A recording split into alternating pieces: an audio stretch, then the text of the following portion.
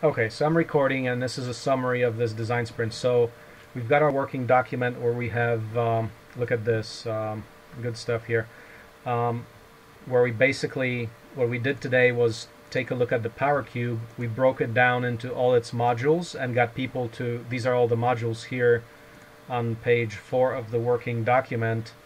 And then we just got on to downloading pictures and specifications and drawing these out in FreeCAD. So yeah, that's pretty good. We've got the pump CAD initial done. Joseph's got the complete engine by now, I'm pretty sure. And Abe's got, Io's got part of the coupler, a lot of the coupler. Emmanuel's got the frame pretty much in decent shape. We've got that already, which you see here with the holes for the hydraulic fittings. And then we still need the breather filler on top, but that's pretty good. If you could add all the fittings in there, that would be great. Where on the bottom of the hydraulic reservoir, you've got a hose bar, because the hose is going to connect to that, and then there's going to be a shutoff, just a valve. Because imagine we want to take power cubes on and off from this reservoir. We have to seal it off. We have to have a valve down there so that it doesn't leak out when you turn it off. So actually the valve could go like right into the reservoir and be a turn off right at the reservoir, but you don't really want that, because then the entire length of the hose itself would be filled with fluid, and anytime you took the power cube off, you would leak out all that fluid within the hose. So what you want to do is put the valve actually on the end of the hose, which is going to connect into the hydraulic pump. Okay, coupler mounting, coupler, we've got that.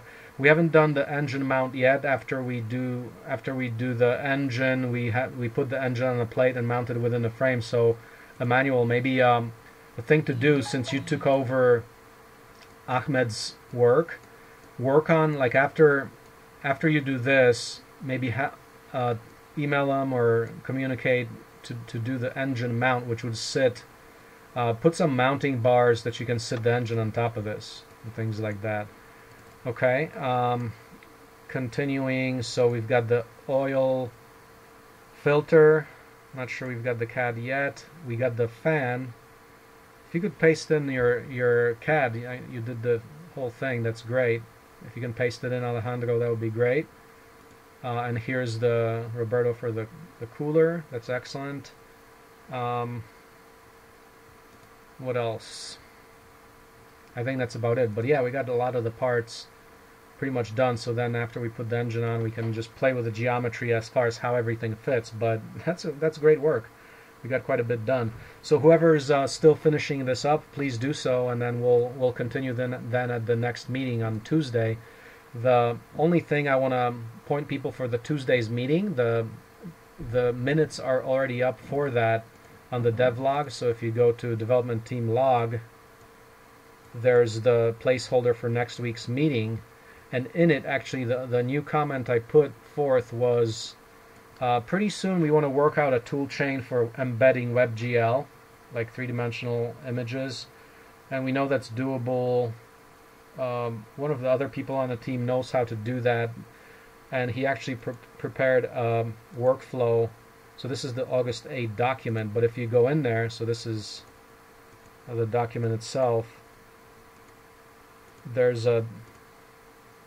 this thing. There's a page in a Tuesday, August 8 document. There's a WebGL page, and this is for the computer people here. If we can develop a robust tool workflow for getting good quality WebGL out of FreeCAD, that would be great. So far, we've done it pretty well with Sweet Home 3D, which is open source, and we put whatever we do, like the three-dimensional house, we can get decent WebGL out of that. But what if we used Sweet Home 3D to import our machines in mesh format? I think OBJ, FreeCAD exports OBJ. You can put that into Sweet Home, and then you can export it as WebGL. Now, why use Sweet Home? Apparently the WebGL export from FreeCAD itself is not too great. I think the Sweet Home version is better. So we can try that, but it's one of those things we really got to nail down, because if you saw, like, for example, the universal axis, universal CNC axis, what the that's a hallmark of what we can do with WebGL, because here, if you go to the Universal CNC Access page, that is a full WebGL embed within this page, which it takes just a little bit to load up, but it's actually running off a different site. But there's a workflow for that, and we can get, that's Michel who did that, but we can ask him to really school us in. There's a bunch of steps involved there, but we want to get that capacity within the team here as soon as possible. So it's still loading up here.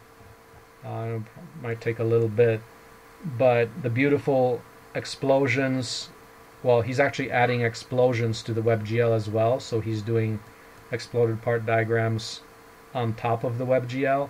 That's just one thing I want to get you guys thinking about. That's a thing we want to start looking into and really nail down, because we want to embed all our 3D manipulable things in our website and in the wiki as well to help people understand it.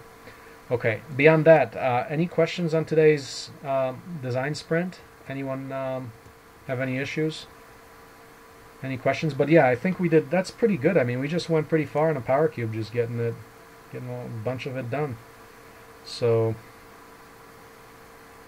any comments? Because if not, we can take it away for next Tuesday.